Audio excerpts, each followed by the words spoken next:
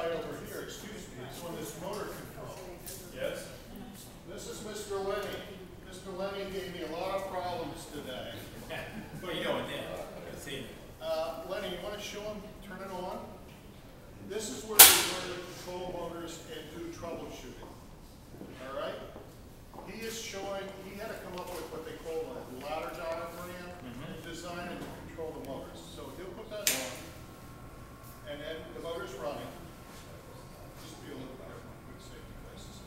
And then he'll stop it from one location. He'll go to another one, as if simulating a second location. Press it in, and then he'll shut it off with that particular switch. They must troubleshoot this. Now, excuse me. What are they looking for? Got in trouble? Whatever.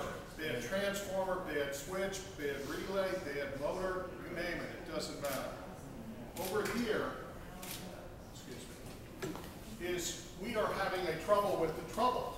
So we have a note on it. In this particular circuit, we put a fault in. We put faults in, random faults from a computer. Okay. They try to troubleshoot it. The problem is, we think now that actually one of the units in here is causing a problem. So tomorrow I have to call the manufacturer and do it. That was another one of my students over there, right there, Bob, who's causing me to sweat that one out. But you can see there's more complex wiring here. Right. For the ladder. So it starts out crawl, walk, run, gets complex, does the troubleshooting, and when you go next door to PLCs and the electronics, they're solid for that gentleman over there.